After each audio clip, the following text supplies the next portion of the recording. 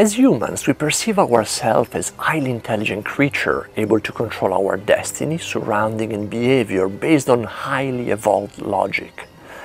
But recent psychological and neuroscientific researches reveal that we may have less free will than we believe to have. Our genes, upbringing, and environment influence our behavior in ways that often escapes conscious control.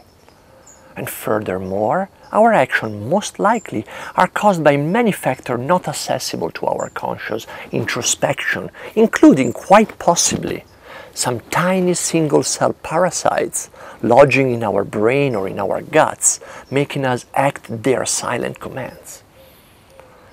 Let's take, for example, the single-cell organism Toxoplasma gondii. Is one of the most widespread parasites in mammals. Gondii can only reproduce inside the brain of a cat, while it can live in a dormant state in almost any mammals. To reach its goal, Gondii enters rats and mice's brain and eliminates their instinctive fear to cats, making the rodent more and more prone to be eaten by them. It's very important to also note that the rodent, while is infected by the parasite, does not display any other symptoms, doesn't display any unusual behavior other than this quite strange, mild attraction to cats. And in human as well, toxoplasmosis, which is the presence of the parasite Gondii, is considered symptom-free, other than with newborn babies and with people with low immune system.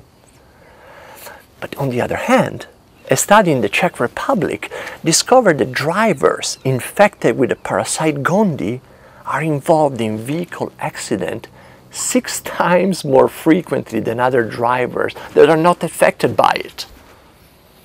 And it's also known that humans suffering schizophrenia are 3 times more likely to carry the Gondii parasite in them.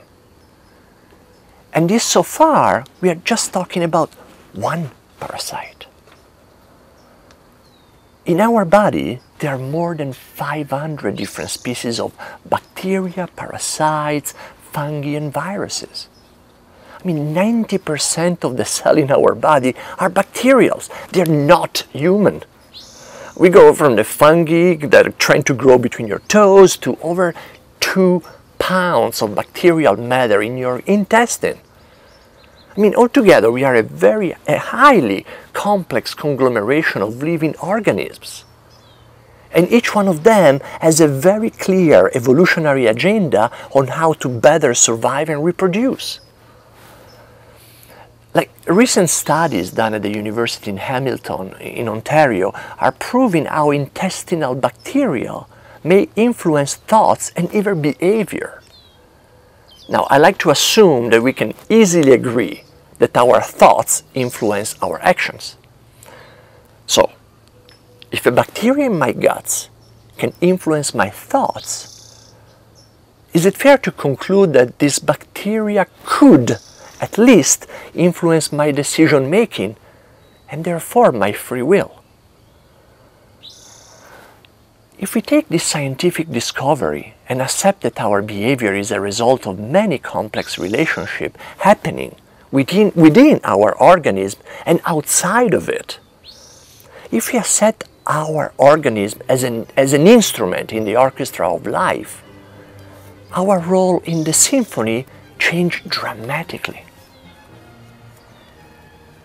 Imagine that you are not the only living organism with a direct interest on how your body, how your life is developing.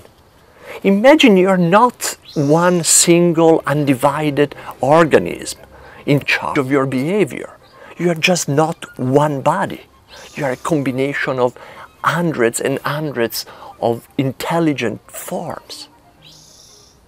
What does it feel like?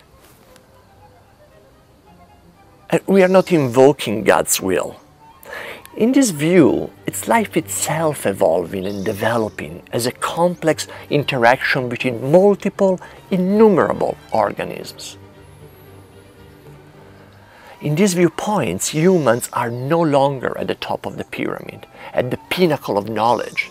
Humans are no longer the only living organism making decisions, conscious or not, on how their species evolve. And yes, humans are an amazingly important part of the puzzle. A very complex organism that has extreme capability, but in a unified view. If we consider interdependence in nature, if we consider non-duality, if you will, we are only an instrument in the orchestra. We are not the music itself. The mystics say that the main reason of our suffering is our desire to have things happening differently from what they are. Maybe by accepting life as a complex system of relations, maybe by redefining and accepting our role as instruments in the orchestra of life itself, we can rediscover a new way to be human. It could be a way that can keep us in harmony with the planet, in harmony with the people around us, and who knows, maybe it can even give us a better understanding of this little parasite that is trying to kill us in its attempt to survive. Maybe we'll be better in accepting what is. Maybe we can let go our fear of losing control and start loving unconditionally. You are as important as a blade of grass. What are you proud of? Said Nisargadatta Maharaj.